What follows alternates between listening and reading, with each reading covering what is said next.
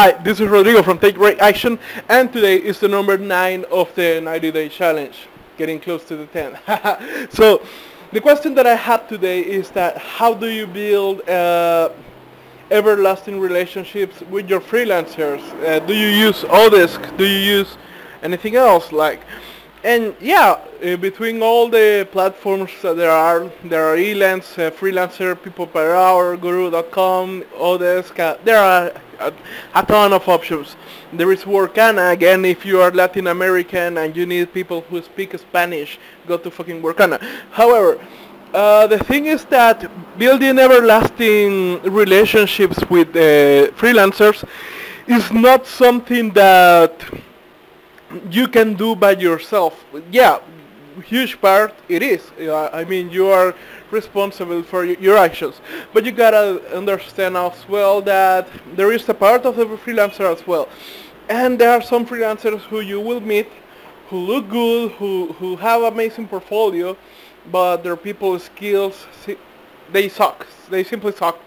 And there are others who will start working good for you, and then they will start to dwindle. And this is bad.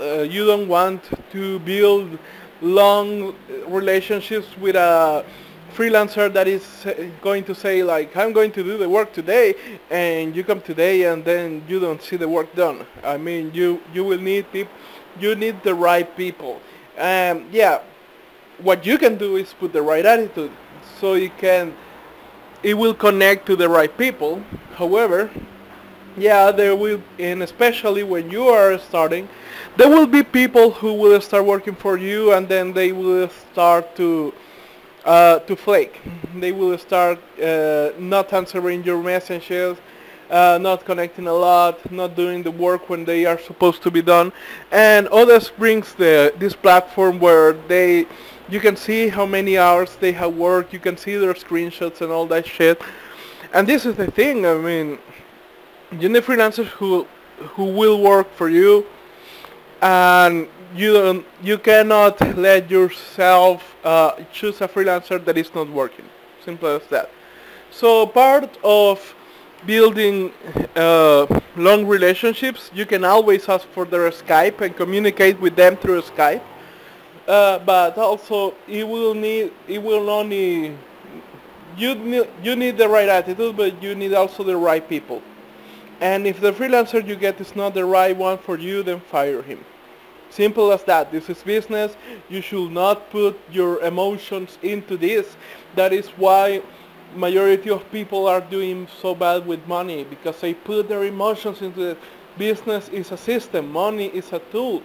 And if the system doesn't work, you lose money. And that is the tool that you need to build your dream. So when you find the right freelancer, when you find the right people, you won't need to be pushing them to work. You won't need to be there to have like this long relationship and all that.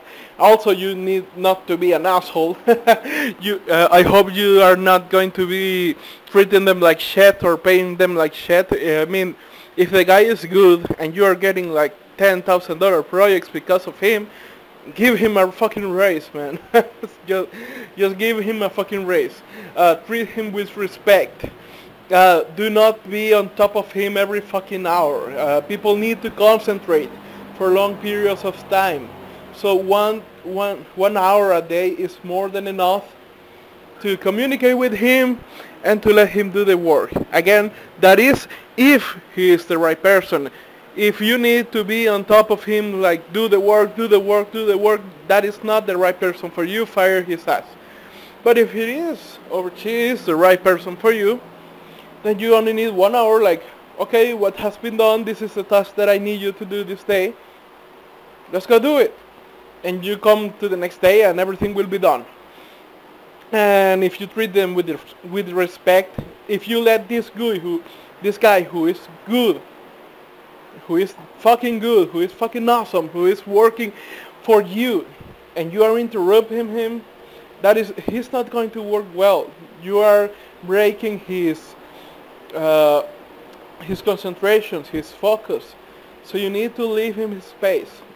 Find a good guy, give him his space, treat him with respect, and when you can do it, give him a fucking raise. Like, whenever you can do that, do it.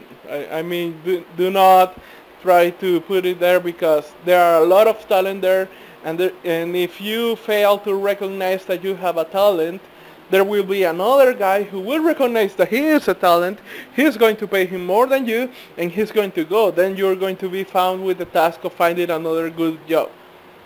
I mean, another good guy for the job, and that is hard. That it will take time. You will fail a couple of times before you get one that does work for you. You have to understand that. So when you find the right guy, treat him with respect, give him his time, pay him good, and everything will work out fine. And add him to Skype and chat with him. So this is pretty much how you build like long-standing relationships with your freelancers. Go fucking and do it. Go hustle.